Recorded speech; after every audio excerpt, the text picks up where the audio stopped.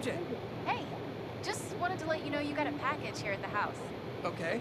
I put it in the garage for you. It's from Norman Osborn. Oh, interesting. Thanks for letting me know. Break time's up. A package from Norman Osborn?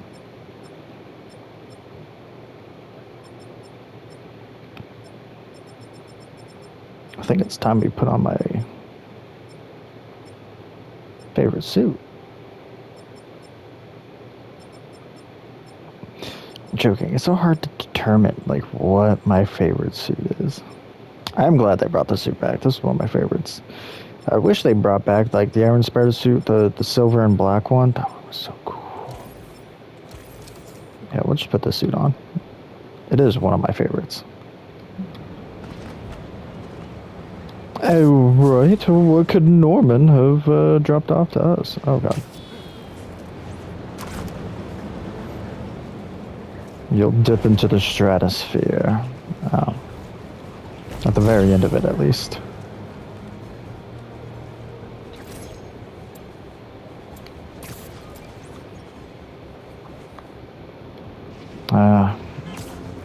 It's been a while since I've heard that name.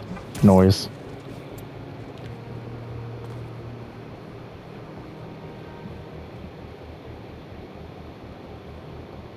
I went from a whole building to a garage.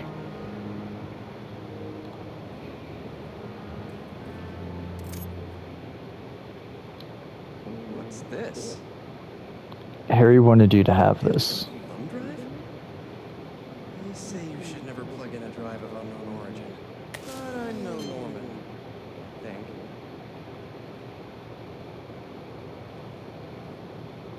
Alright.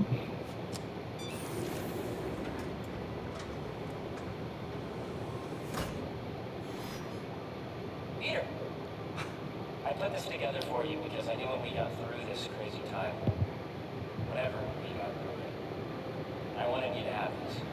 And I wasn't positive I'd be here to give it to you myself. Harry. After the Emily May Foundation was destroyed by Craven's hunters, I went to see what I could recover before it got boarded up. In the box, you'll find a piece of bark from my mom's tree and one of May's blossoms. And I thought, if you gene splice them together, you might get a hardy enough plant to produce seeds. Wow. Well, okay.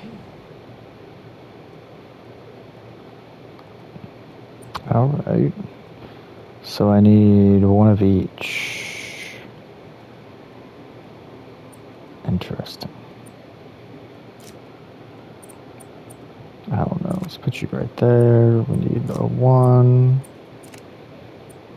We need a 2. A 3. Oh, there goes that.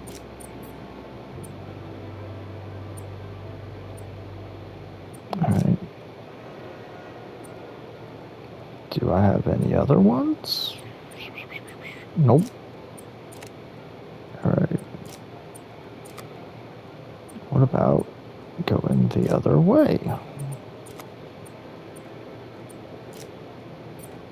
Do I have you?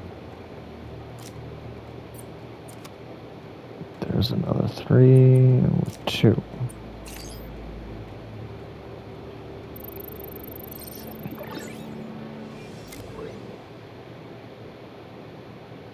I knew you could do it, Pete. Now, you know those little bee drones we salvaged from the field studies? We just leveraged their relocation data sets to plant those seeds around the city. You're some kind of genius, Harry Osborn. Let's get those bees working. I know. It'll be years before we see the results. I'm used to saying where you and I will be a week from now, let alone years from now. Which is why I did this simulation to show you. So Emily and May will live on in the city, and of course, in us. I love you, Pete. I really do. And I know the foundation didn't end up going the way I'd hoped, but there's still no one I'd rather have tried with. I I bet by the time you get this, we'll have already started a new foundation. Just me and you. Scratch. Go us. Go us. Oh, one last thing. I got a little something for you. We're in good health. Look.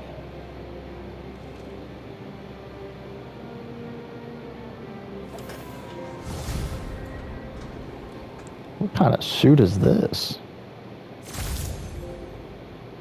Kitted out. Oh yeah, because it's the last suit.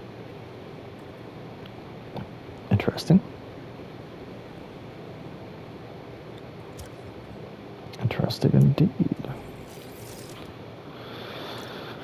I was about to say, yeah, just like before, it's probably got other combinations.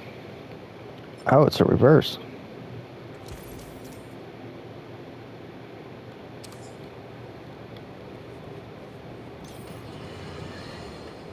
Of course. Smell the change in the air. It's fresh and clean. A new day for this world. Staring down the face of the apocalypse offers a new perspective on life. Time to let go of old grievances. Rearrange priorities. While the world waited with bated breath to see if they would be next. New York stood tall and held the line. We did not acquiesce. After we take a moment to celebrate the freedom we fought so hard to retain, we must then turn our sights to the people responsible for putting us in harm's way to begin with. I'm talking about Oscorp and, of course, the Spider. You're going to hear a lot of conflicting reports and lies surrounding the events of last week. But let me assure you, this is still just the facts here. So let's lay them out. Spider-Man was seen wearing a black suit. Then a monster appears wearing a similar suit. Then our proud city is overrun by similar monsters. Oscorp is claiming it's Spider-Man's fault for stealing Oscorp's research. That doesn't surprise me. But Oscorp needs to be held accountable for creating these damn creatures in the first place. This is what happens when corporations try to play God and individuals overreach. Of course, hoping for legal ramifications for wrongdoers is like hoping for an ice cream shop in the desert. We must not forget where the blame lies. We can't forgive evil. But for now, enjoy life. We're lucky to have it.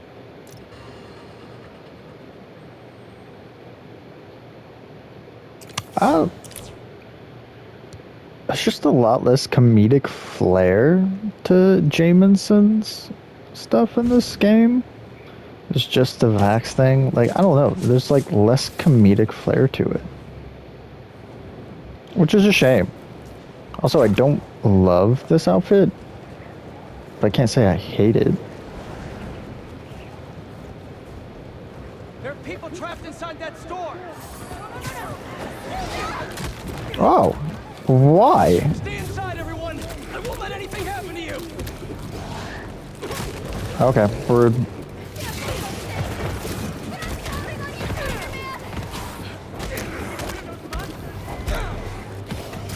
I was not expecting okay, well that was rude.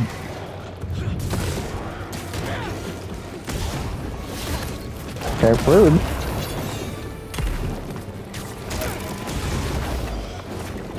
Where are you guys even coming from? Oh, I love the fresh smell of pressing circle in the morning and not getting the results.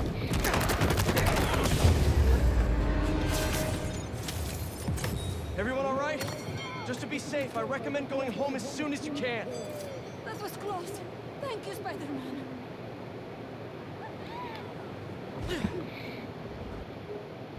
I will say, it seems like the three antagonists they've set up for Spider-Man 3 are the Green Goblin, with the G serum stuff.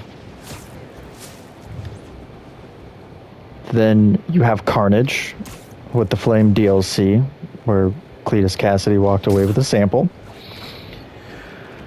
And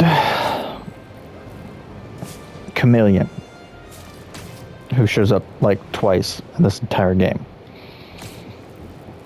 And not only that, maybe the reemergence of Dr. Octopus seems like it's on the table. Norman could get desperate enough to bust him out to recreate a new Sinister Six, which obviously wouldn't include the Prowler because he's retired. It wouldn't include Mr. Negative because he's, well, no longer a villain, quite frankly. Rhino's still a possibility because he's not confirmed to be dead.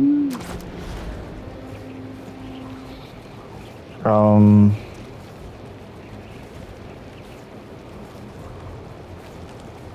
trying to think of who else there is. I mean, obviously Sandman's not dead either, but he's also a bit gray. I don't see him as the type to just become bad. There's the bus. Gotta save those people from the symbiotes.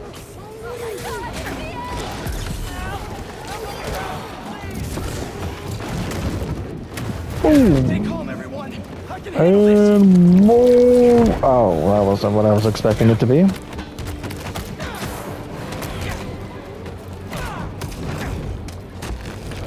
Ripping them out, baby. Where'd those symbiotes come from?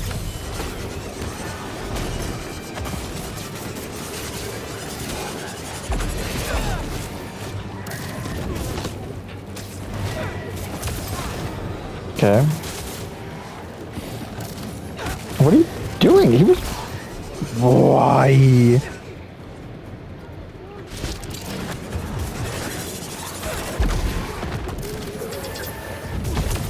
Well, yeah, that's... Just... No! Web! You hate me, don't you, game?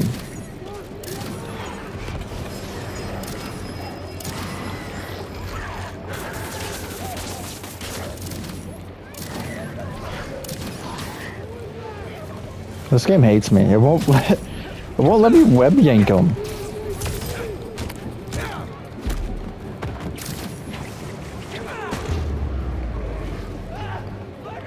Just hang on a little bit longer. Why wouldn't you let me web yank them, game? Oh, it's a press square thing. Nice.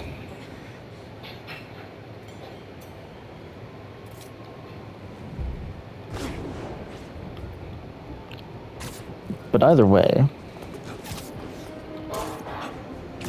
Oh yeah, and Kingpin. Kingpin could always come back. He's just in prison. Hammerhead, maybe. Black Cat's not out of the picture, but she'd obviously never join a Sinister Six. She's a bit of a gray area superhero.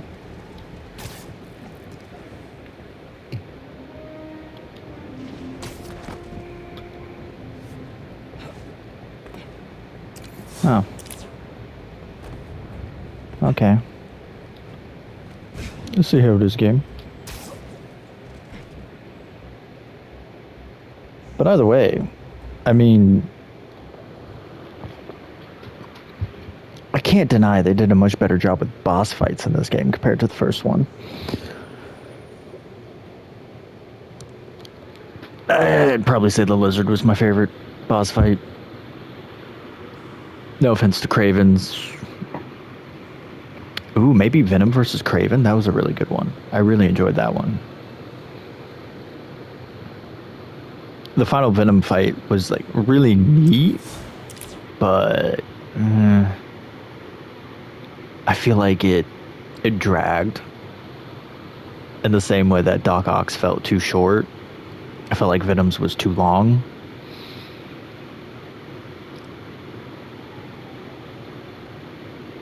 And there wasn't enough, like, set-piece breather in between the two fights.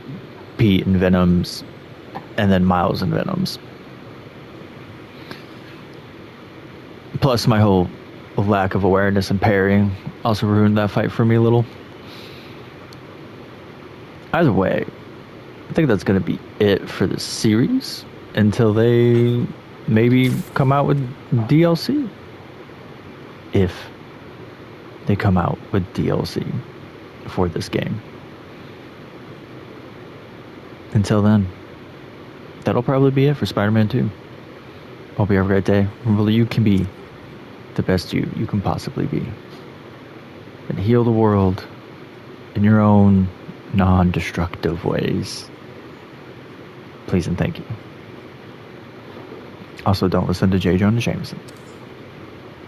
Ta-ta. For now.